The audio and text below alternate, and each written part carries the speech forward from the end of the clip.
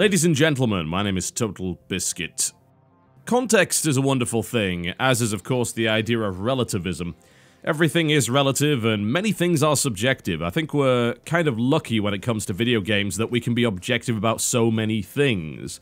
Since video game development is as much a science as it is an art form, there are mechanics which you can describe as objectively bad, features or problems with the game which you can describe as objectively bad, which is kind of wonderful. If you're trying to critique pure art, that's pretty difficult to do. That's very much open to interpretation, it's very subjective and of course very relative, but we get lucky when it comes to games criticism.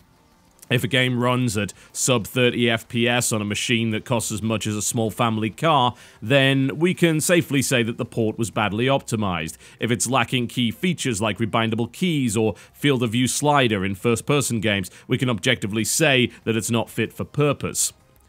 However, that's kind of where things end. A lot of video game criticism wears the veil of objectivity, and it really straddles the line between the two. Because while you could objectively criticize a broken mechanic that doesn't do what it's supposed to do, if the mechanic works, then it really comes down to your opinion of that mechanic, and more often than not, you will find that many people, myself included, try and make sort of objective-ish statements about things which are really quite subjective. That's certainly something that a lot of people, myself included, need to work on when it comes to their criticism, and I think that people could do a much better job at it. Regardless, though, most of video game criticism is going to be subjective, and it's going to be relative to the person's personal preferences as well as their experience in video games, because that's very much going to color their perception. And nowhere is this more obvious than franchise reboots. Some of the videos that I've been criticized for the most have been of franchise reboots, and more often than not, I find them to be pretty good for the most part. If I go back and look at some of the franchise reboots I have actually assessed on this channel, we look at things like Tomb Raider, which I very much liked, Devil May Cry, which I actually liked, and of course recently Thief, which with some misgivings I actually liked. The thing about franchise reboots is that they seem to be susceptible to the hate boner more so than anything else, and by that I'm really talking about a preconceived notion about the game and a negative bias towards it before the game even comes out. And we see it most commonly with franchise reboots. It was a little bit less so with Tomb Raider, and I think that's probably because the last few Tomb Raider games, with the exception of Lara Croft and the Guardian of Light, weren't actually very good. So it's difficult to look back at the franchise with fond memories when those memories started to peter out at 4 and got worse after that. We are also talking about a franchise that has actually been rebooted twice, by the way, for those who don't realize. You can treat the first 6 games as the first generation of Tomb Raiders, and then you had 3 more games. You had Underworld, you had Legend, and you of course had Tomb Raider Anniversary. So I think in that situation, even the die-hard series fans were a little bit more willing to accept a new Tomb Raider game because, frankly, the last few had just been an absolute mess anyway. This is not the case with games like Devil May Cry and Thief. Devil May Cry has a storied history, and even though Devil May Cry 2 was not particularly good, the original Devil May Cry is praised for being an extremely difficult hardcore experience that also really pushed the boundaries of that genre in terms of spectacle, and indeed gave birth to the term spectacle fighter. It's probably safe to say that without games like Devil May Cry, we would not have had games like God of War, and a plethora of very enjoyable third-person character action games, aka spectacle fighters. So, a lot of people really liked the Devil May Cry series, up to and including 4, and then of course when it was rebooted, especially with a different protagonist and different visual style, a lot of people went out of their way to hate it. Yet I liked it. And I was accused of all manner of things as a direct result of that, up to and including the things that are being said of me right now that I was paid off to like Devil May Cry. Naturally, that's a rather annoying accusation. When you go up to someone and say you're taking bribes, that's pretty serious. You know, in many walks of life, taking bribes is illegal, and indeed under FTC regulations, not disclosing that something is a piece of paid-for promotional content is also against the law. not something that you really want to be doing, and a fairly serious accusation to make of anybody. And here's the thing, as interesting and amusing as it is to indulge in shadowy conspiracy theories, there is a much, much simpler explanation when it comes to people enjoying games that you do not enjoy, especially when it comes to franchises. Franchises are fraught and plagued with problems when it comes to critiquing, and honestly, it's mostly down to the viewers themselves. Now, that's not to say that the viewers are at fault. In fact, they're not really doing anything wrong, unless, of course, they're running around accusing people of taking bribes or indeed threatening to kill them, in which case, fuck off. They rightfully have certain expectations from a franchise they've invested a lot of time in, and this is where critique of a title, especially a reboot, is extremely difficult, because the chances are that reviewer or critic or whatever has not played hundreds and hundreds of hours of the franchise leading up to that point. Let's take the example of Devil May Cry. So, some people complained about the dumbing down of the series. Dumbing down is a very, very common accusation, and they're kind of right, because the actual combat system is not as difficult as previous Devil May Cry titles. It's a lot easier to get a triple S rank because the ranking system has been changed in DMC as opposed to something like Devil May Cry 3. A lot of the combos are simplified in comparison to the kind of stuff that you could do at the absolute top level when it comes to Devil May Cry 3 or 4. And for people that have played hundreds of hours of the original Devil May Cry games, that is an extremely relevant criticism. However, for those of us who have not played hundreds of hours of the Devil May Cry games, it isn't a relevant criticism. Contrast that, however, with another feature of the game, which is the idea that you can only hurt certain colored enemies with certain colored weapons. Now, this is something that is easier to criticize from the perspective of somebody that has not played hundreds of hours of the original game. Now, a veteran of it would say, this is a terrible idea, because it reduces the combat variety. It basically forces you to use certain weapons when you don't necessarily want to do that. Valid criticism. Those who haven't played the original games too much could actually level the same criticism at the game, and plenty of people did notice it, myself included. However, they would probably do so for different reasons. They would most likely find the system annoying. You're in the middle of a combo, particularly when they mix in a couple of different colored enemies into the same fight, and the wide swings of some of the weapons end up with you breaking your combo because they make contact with the wrong colored enemy, and the combat isn't precise enough to be able to handle that. That is a criticism that I think you can very easily level at DMC, and I think you would be right, but we're leveling it for a different reason. A Devil May Cry veteran might want to maintain those 400, 500 crazy hit combos and really go for their weapon variety, and they're unable to do that because the game deliberately forces them not to. This could also be applied to Thief, for instance. A lot of people have criticized, again myself included, the size of some of the levels.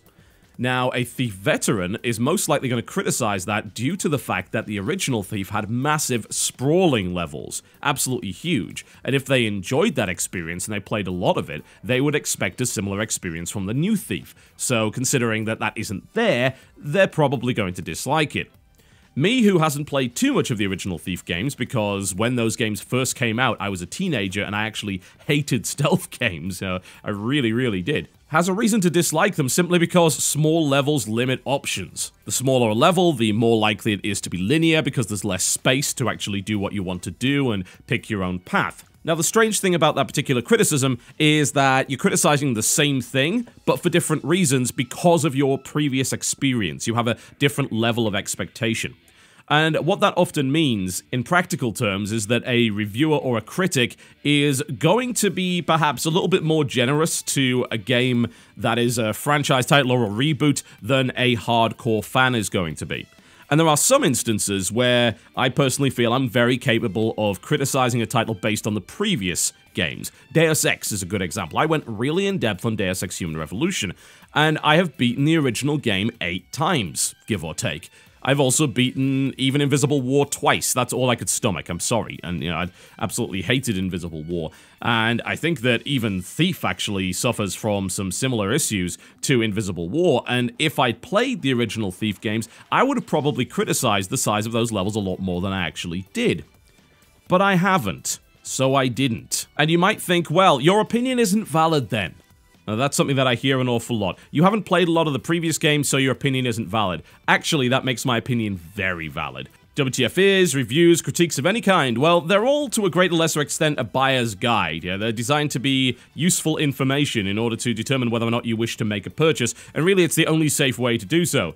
I often read people saying, oh, well, you should just trust your own opinion. Alright, well, feel free to buy all of your games, and when you get burned on them, don't come crying to me. The point of what we do for a living is to help you avoid bad purchases, so you don't have to throw down $60 or trust your friend's opinion or whatever. The problem is that even though we try to be as inclusive as possible, we are still very much limited by our own personal experiences, and it's very difficult to put yourself outside of your own shoes in that regard, and usually it's impossible to do it right.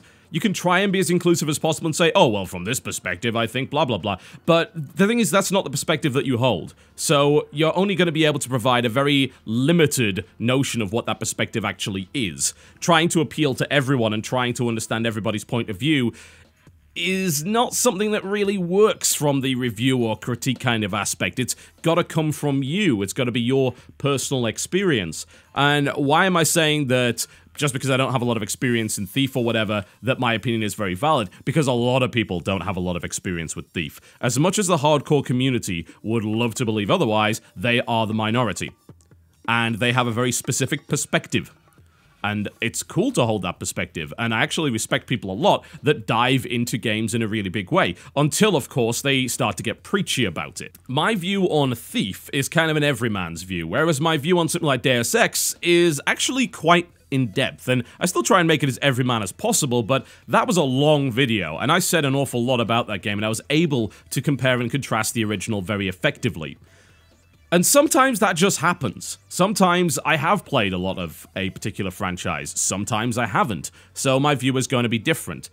And when you look at a game like Thief, particularly one that evidently has been extremely divisive in terms of people hating it before it came out, or even, of course, the reviews. You know, there are plenty of people that agree with me on this, but there are plenty of people that disagree with me on it. The reviews are very split. There's plenty of positive reviews, there's also plenty of negative reviews. You really have to take a piece like mine, look at the perspective that I'm providing, and contrast it with your own experiences.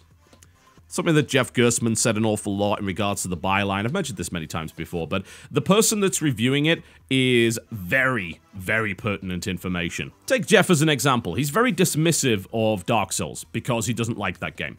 So if he happened to be the one doing the review of Dark Souls 2, then that information that we knew he was dismissive about Dark Souls is important, because if he ends up liking it, you need to look into that and think, hang on a minute, he disliked the original Dark Souls, yet he really likes Dark Souls 2, why? And funnily enough, him giving Dark Souls 2 a very positive review could potentially be a real negative. I would be surprised if, when the Dark Souls review time comes around, that Jeff Gerstmann would be the person to actually do the review on Dark Souls. That seems fairly unlikely. But even if he does it, it's actually very useful information, because the things that he dislikes about Dark Souls could be things that you very much enjoy about Dark Souls. It's not about just taking the person's opinion at face value. It's about understanding your own and using the opinions around you to form a consensus. Unfortunately, some people don't seem to understand that, and it comes back to the idea of the hate boner. If I Google Jeff Gerstmann Dark Souls, I will find, one, his blog post about why he doesn't like Dark Souls, and then wonderful opinions from the gaming community. This is why I disregard Jeff Gerstmann's opinion. This kind of attitude is prevalent. If someone doesn't like, or, God forbid, likes a game that you dislike, then disregard their entire opinion. No, you jackasses. Pay attention to that opinion. If somebody likes a game that you don't like, that's a really useful little benchmark.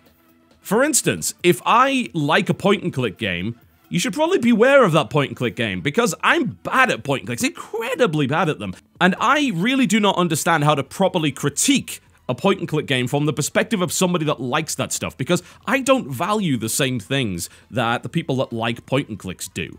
It's the same with Dear Esther or Gone Home. A lot of people really liked those games. I despise them, because I dislike the focus of those games. That doesn't mean that you're supposed to ignore my opinion. You should be using it. I am a tool, as many people have pointed out in the past, but really, I am a tool that you can use to figure out whether or not you are going to like a particular title. If you look at Thief, and you look at what I'm doing in Thief, particularly in the gameplay. This is why I think WTF is a fantastic format, by the way. Because it's not just what I say that matters, it's what I'm showing. You may spot something in the gameplay that you dislike that I don't even touch on, because it's not a priority to me, but it's a priority to you. Some example with Thief, and you might be saying, why are you reading the comments? Why are you reading the comments? Guys, I'm trying, I really am. But unfortunately, a lot of it gets through to me regardless. There's a lot of ways to contact me, and it's difficult to close off all of them. But people are saying things like, oh, well, you know, it's really weird that you would talk about the guards doing sensible things, yet in this sequence, you know, we see that a guard should have spotted you there and didn't. That points out the differing levels of sensitivity to certain issues based on your experience as a gamer. Some hardcore Thief players might want it to be the case that you get instantly spotted, yeah, if you go into line of sight. Now, on normal mode, in Thief, that does not happen, yeah, on normal mode. In the higher difficulty levels, you get spotted a lot easier. But the way that it works in Thief is there's this little eye indicator, and you can actually hear it as well. There's a little audio effect when you are within sight range. And that eye meter fills up depending on various factors, including how close they happen to be to you, as well as the ambient light levels, whether or not you're moving or actually committing an action of some description. And once that eye meter fills up, they will go to an awareness level, which actually has a certain number of pips above the eye there. Now, if they've spotted you, that eye indicator goes red. If they know there's someone around but they don't know exactly where they are, that eye indicator goes yellow. You saw that in the video when I threw the bottle down the stairs to attract the guard away from my location. He knew somebody was there, he clearly heard somebody, so he was going down to investigate that area. And that's how the system actually works. But some people might want it to be a case of, oh, you know, you're spotted immediately. Personally, I don't like that for a number of reasons. I think that it's unrealistic to expect a guard to instantly spot you in a dark corner, even if you are in their line of sight. It takes time, and that's what that eye meter is designed for. It gives you a little bit of time to move out of the line of sight if you're quick. Alternatively, it gives you the chance to lunge and try and blackjack the guy before he becomes fully alert. These are not guards that are wandering around with their weapons drawn hyper alert about absolutely everything, especially not in the middle of the street. These are watchmen, you know? They don't really want to be there, they're wandering around, and they're trying to keep an eye on things, but at the end of the day, they're underpaid watchmen that actually don't really give a damn about their job, so it's kind of to be expected. I don't think appealing to realism is a reasonable argument most of the time, but I'm explaining why I think it's personally okay, whereas other people will not. Franchises are inherently problematic, because you build up a fan base based on the stuff that you made previously, so if you change too much of it in the next iteration, then you end up losing that fan base. However, especially when there's a rather large gap between the games in the franchises, and indeed there's a reboot, you're pressing the reset button. You know, it's called a reboot for a reason. And unfortunately, the nature of a reboot more often than not alienates the original fan base. And the problem is that fan base has most likely died off over time. Tomb Raider, I think, is a prime example of that. Was there really a massive Tomb Raider fan base, hardcore fan base left? Well, there's always going to be a hardcore fan base for some, but how big was that fan base? Was it enough to sell 2 to 3 million copies of the game, especially considering the budget that's often put into these? Probably not. And that's the unfortunate business reality of a lot of what's going on here. I think that in certain circumstances, you can indeed reboot a game and hold on to the original mechanics and make everybody happy, but I've never actually seen an instance of that universally happening. Even Deus Ex Human Revolution, which I think did a phenomenal job of continuing a venerated franchise, which certainly had a stumble when it came to Invisible War. Consider the fact that half the Deus Ex games prior to that game ever made were bad. In fact, you could even argue that it would be 2/3, considering the console version Deus Ex The Conspiracy was also not particularly good. It didn't make everybody happy. Some diehard Deus Ex fans really disliked the new Deus Ex. The alternative, of course, is you go down the route of Call of Duty, where they barely change anything. And we've seen how many people absolutely hate that, but the game still sells a bazillion copies every time they do it. So, honestly, it's almost like some developers are in the position where they're damned if they do, and they are damned if they don't. Call of Duty has a waning fan base. It is selling less and less every single time. Black Ops 2 was considered to be pretty good, Ghosts is not. Oh, it's just really as simple as that. And one might expect them to really change things around, but if they do that, will they piss off the people that liked Call of Duty in the first place? Because even the fan base that is still there is still absolutely massive. And you've got to be extremely careful. With games like Thief, I'm sad to say that the existing fan base is not massive anymore. That's why, in the view of the developer and publisher, a reboot was needed. They needed to create a new fan base for Thief, and then At some point down the line, we may see a Thief 2 or Thief 3, and God, I hope they don't call them that. That's going to be ridiculously confusing. That may very well be better in the eyes of people that love the original Thief games. As a starting point, though, I, again, feel that Thief is a very enjoyable game, and I'm not going to change my opinion on that. It seems highly unlikely unless I end up finishing the game, and I've played, what, about 7 hours of it? So it's a fairly reasonable amount of time to play for a first impression, I feel.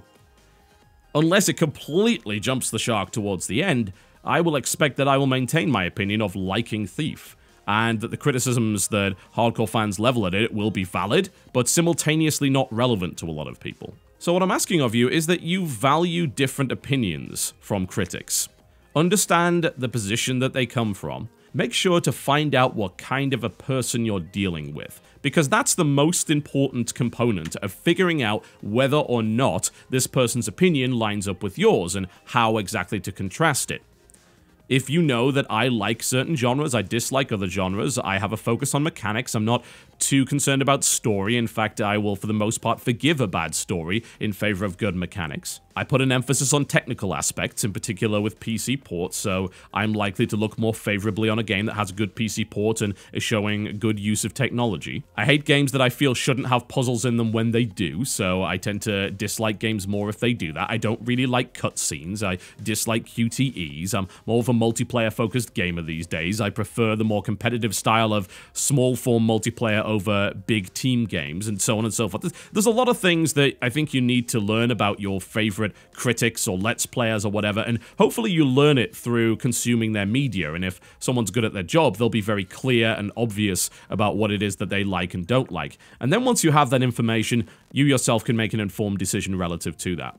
So me liking Thief might be a good reason for you not to like it. It's one of the main reasons I don't give scores. If I gave a game a 95, that means you should like it. No, that is an imaginary thing. That is something that continues to be perpetuated by Metacritic, which is one of the main reasons that I hope it dies off. As I said at the beginning of this video, we're very fortunate, as game critics, to be able to deal with a medium that is as much science as it is art, that has many features that we can objectively criticize. However, it is still a medium that is rife with relativity and subjectivity, and one man's game of the year can be another's ride to hell retribution. I know we're really wired for that kind of tribal response where we look for others that share our opinions and values, but consider you're probably going to be able to make better purchase decisions if you're able to disconnect yourself from those old urges. Thank you very much for watching, folks. I'll see you next time.